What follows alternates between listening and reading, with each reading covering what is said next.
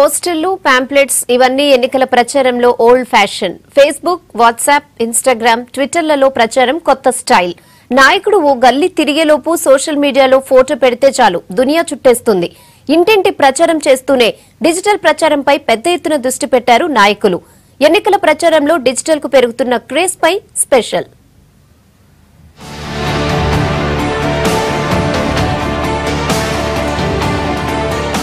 Elections దగ్గర పట్టంతో seat confirm అయిన వాళ్లంతా ప్రచారంలో బిజీ అయ్యారు. గడప గడపని చుట్టేస్తూ ఓట్ల కోసం పాట్లు పడుతున్నారు నేతలు. అయితే ప్రచారంలో ఓల్డ్ స్టైల్ కంటే నయా పోకడలకే ఇంట్రెస్ట్ చూపిస్తున్నారు నేతలు. ఇంటింటికి ప్రచారం తిరిగి వచ్చేలోపు సోషల్ మీడియాలో ఒక్క ఫోటో పెడితే నియోజకవర్గం మొత్తం తిరిగొస్తుంది. అంతటి శక్తి సోషల్ మీడియాకుంది.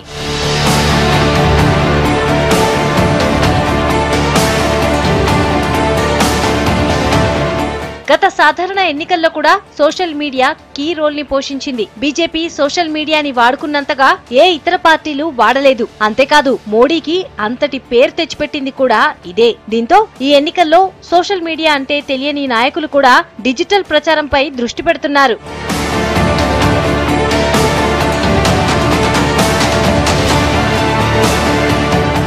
గతంలో వాల్ పోస్టర్లు, పాంప్లెట్స్, బ్యానర్లతో ప్రచారం చేసేవారు. కానీ ఇప్పుడు వాడుకున్నోడికి వాడుకున్నంత అన్నట్టు టెక్నాలజీతో ప్రచారం చేసుకుంటున్నారు నాయకులు. Facebook, WhatsApp, Twitter, Instagram, YouTube లాంటి వాటితో తమ అభివృద్ధి కార్యక్రమాలు, మేనిఫెస్టోలని తమ ఫోటోలు, వీడియోల రూపంలో పెడుతున్నారు. ప్రతి నాయకుడు ఒక టీం ని పెట్టుకుని వాళ్లతో తమ పోస్టులని అప్లోడ్ చేయిస్తున్నారు. అంతేకాకుండా పార్టీలకు ఉన్న ఐటీ అడ్వైజర్స్ ని కూడా వాడుకుంటున్నారు. ఇప్పుడున్న యంగ్స్టర్స్ ఎట్లా అంటే వాళ్ళ ఫోన్ మీద డిజిటల్ న్యూస్ చూస్తారు చాలా మటుకు. సో డిజిటల్ న్యూస్ కన్వే చేయడానికి చాలా మటుకు పొలిటికల్ పార్టీస్ ఇదే యూజ్ చేస్తున్నారు. వాళ్ళు చూస్తున్నారు, దానికి ఎఫెక్ట్ కూడా ఉంది. 2014 ఎలక్షన్స్లో చాలా మందికి నేను వారణాసిలో పనిచేసినప్పుడు మోదీ గారి కోసం అప్పుడు చాలా మంది స్కెప్టికల్ ఉన్నారు.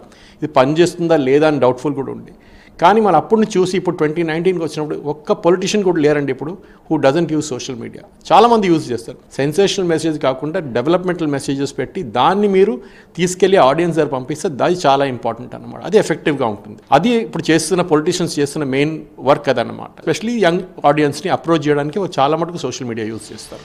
డిజిటల్ ప్రచార రథాలకు కూడా ఇప్పుడు బాగా డిమాండ్ ఉంది. ఇదివరకు స్పీకర్స్ తో చెవులు పగిలేలాగా గల్లీ గల్లీ తిరుగుతూ సౌండ్ పొల్యూషన్ చేసేవారు. కానీ డిజిటల్ ప్రచార రథాల ద్వారా డిజిటల్ స్క్రీన్లని వాడుతున్నారు. రద్దీగా ఉండే జంక్షన్స్ లో ఎల్ఈడి తెరలతో వాళ్ల స్పీచ్లని ప్లే చేస్తున్నారు.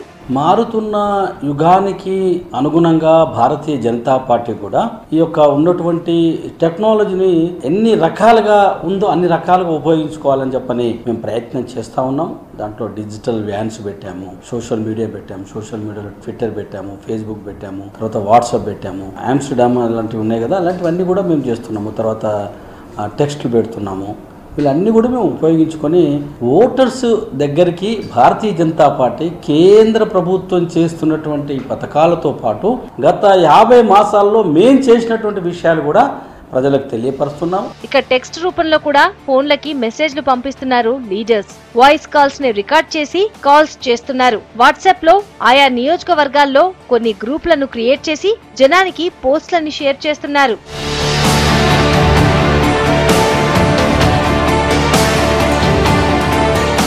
ఇక ప్రచారంలో బడ్జెట్ లెక్కలు దాటుతోంది. 100 కోట్లు ప్రచారానికి ఖర్చు చేస్తారు నాయకులు. అయితే డిజిటల్ ప్రచారంలో మాత్రం ఖర్చు తక్కువే, శ్రమ కూడా తక్కువే. అయితే ఫలితం మాత్రం ఎక్కువగా ఉంటుంది. నాయకుడు ప్రచారానికి వెళ్లాలంటే కార్యకర్తలు, జెండాలు, వెహికల్స్ పెట్టుకోవాలి. వాటితో పాటు బిర్యానీలు, మందు కంపల్సరీ. అయితే సోషల్ మీడియాలో ఇవేవీ అక్కర్లేదు.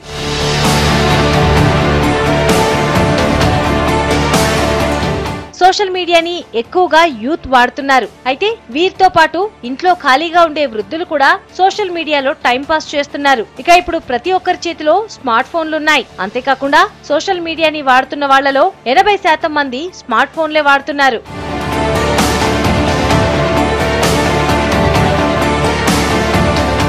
ఒక్కోసారి నెగిటివ్ పబ్లిసిటీ కూడా వస్తుంది. దీంతో ఏదైనా పోస్ట్ చేసే ముందు అన్ని యాంగిల్స్ ని దృష్టిలో పెట్టుకుంటామంటున్నారు ఐటీ అడ్వైజర్స్. అన్నింట్లో plus minus 2 ఉంటాయంటున్నారు. అయితే నెగిటివ్ కన్నా పాజిటివే ఎక్కువగా వస్తోందంటున్నారు.